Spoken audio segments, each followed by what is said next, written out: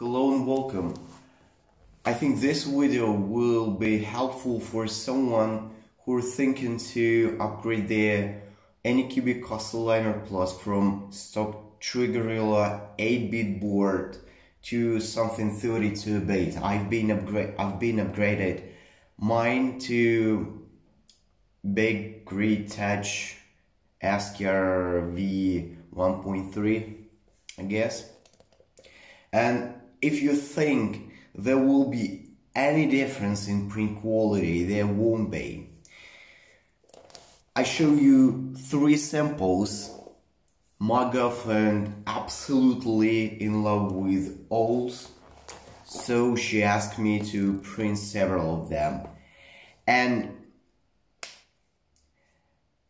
it was happening during my upgrade. So first one was printed on completely stock Anycubic kossel Plus 8-bit board trigorlilla A4988 stroke stepper drivers.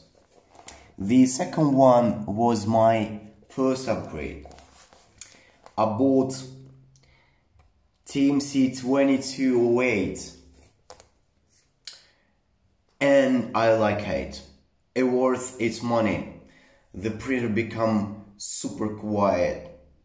It's actually a little unbelievable for me because I'm so used to hear it printing, so sometimes I just ran to the printer because I thought there is some kind of thermal protection happen or something. It stopped printing because this specific noise, you know, A49AA makes. So it's completely quiet printing during when you're using TMC2208. It completely worth its money, and surface quality becomes smoother, a little but smoother. It's not that really noticeable. Don't believe them.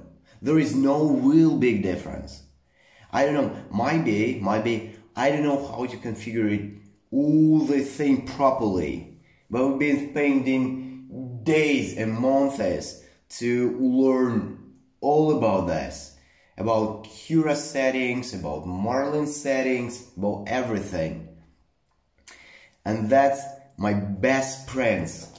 And the very last one is the owl, which was printed on the skr1.3 32-bit.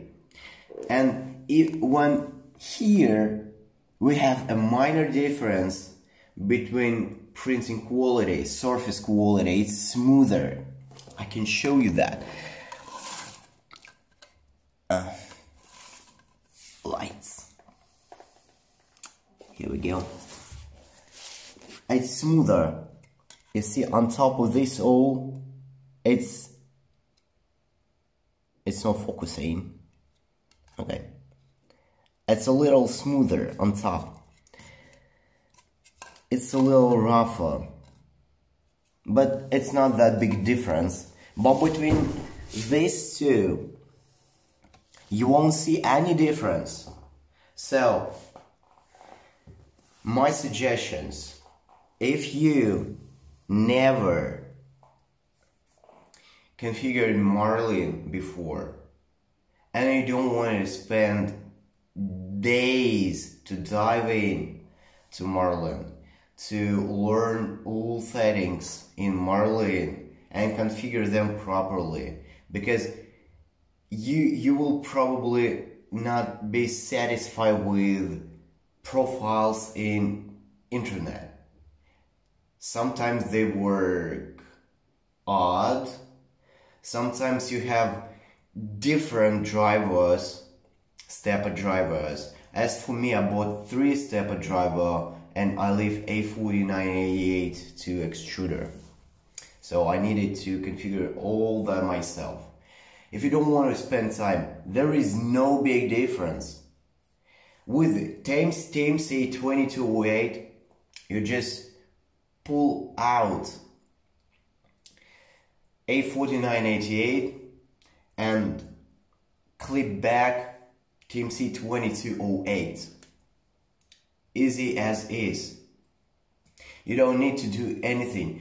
Probably you won't need even invert your directions of a stepper motors in the firmware. If you need to do so, it's not that big deal. It's not a configure completely new Marlin 2.0, and between these Marlins, I mean 2.0, 2.004, there is a big difference. Some function doesn't work. So don't make a pain in your ass, because it might be a pain in your ass to swap. All this printed on 80mm per second and outer walls 30mm per second. And as you see, the real difference is only between A4988 and TMC2208. In between boards, there is no difference at all. Thanks for watching. I'm sorry for my English, because English is my second language. Have a nice day, and I hope I helped someone to make their decisions whether or not to buy skr1.3 when the results will be the same, absolutely same.